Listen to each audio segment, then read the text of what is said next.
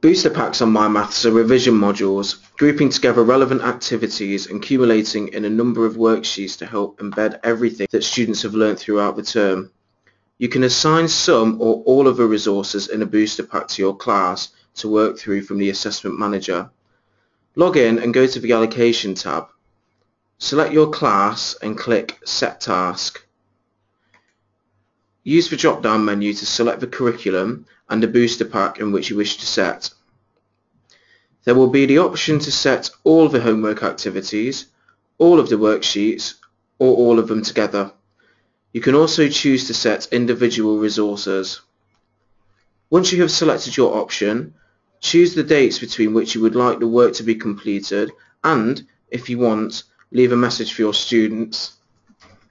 Click Set to send the task to your students.